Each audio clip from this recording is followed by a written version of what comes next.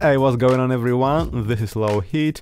Today we're looking at the newly released Kontakt Instrument by Native Instruments called Prime Bass, which is a very realistic bass guitar instrument.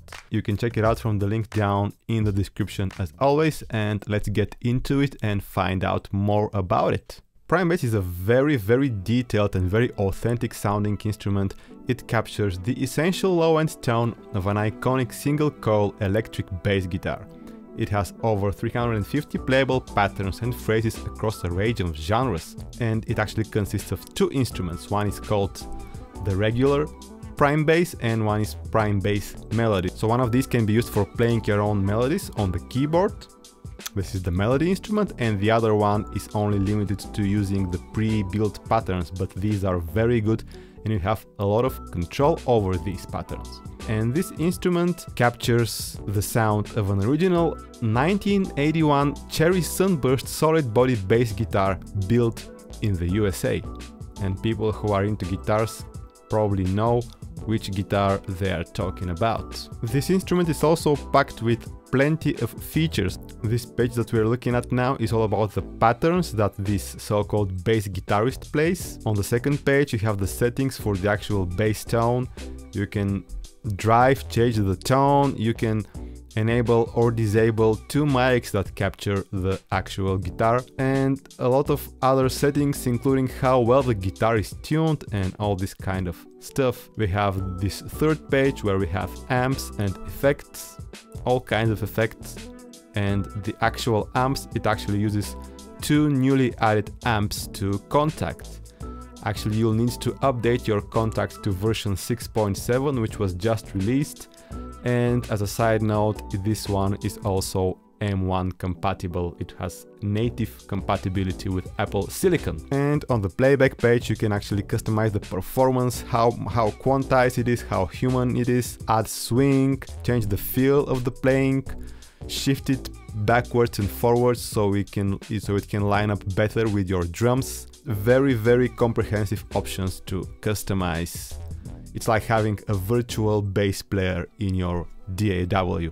And the actual sample library that this instrument uses is not the tiniest, it is about 10 gigabytes. Let's start by playing a couple of sounds.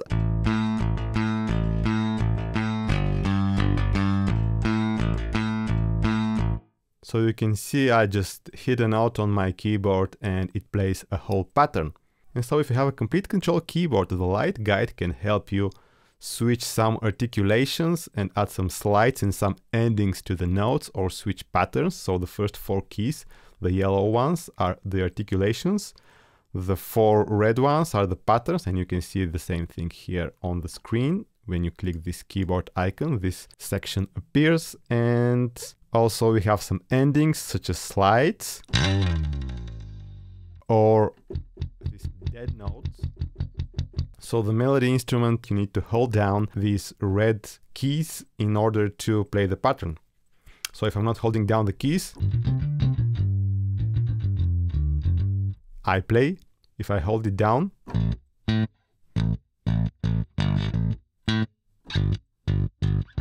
the virtual bassist, so to speak, plays the patterns.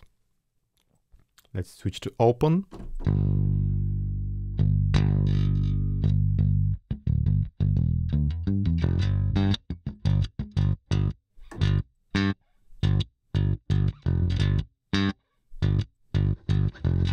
And vibrato. When we do that, you can hear the scratching. Let's try another funky boots.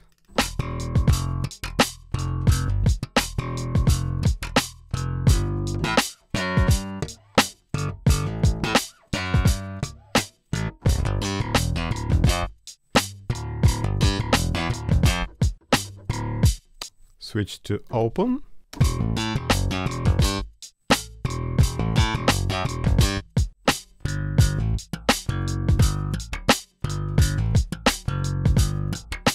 And so if you load the regular prime bass, not the melody, let's load one of those. Ooh, neo-funk. You don't need to hold down the red keys in order to have the pattern playing, you just switch the patterns by pressing the key once.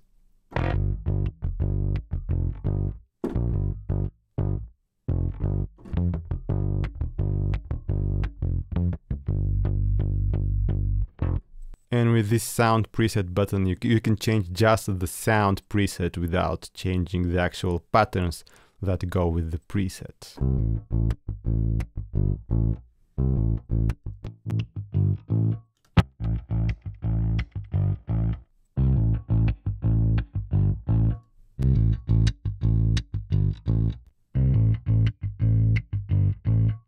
So we got solid EQ on the amps and effects page, and we can just bump up the bass a bit.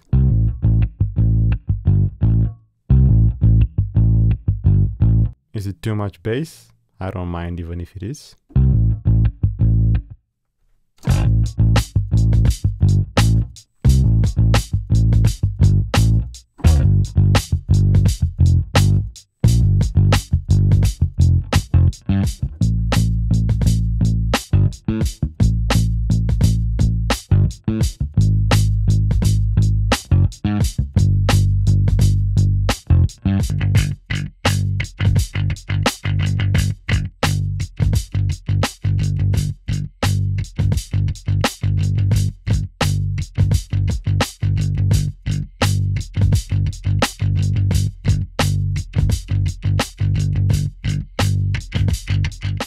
I really like this instrument, sounds really cool. Never really thought that I would need an incredibly realistic bass guitar, but it turns out I did. Okay, so let's stop messing around and just make an actual beat with this instrument.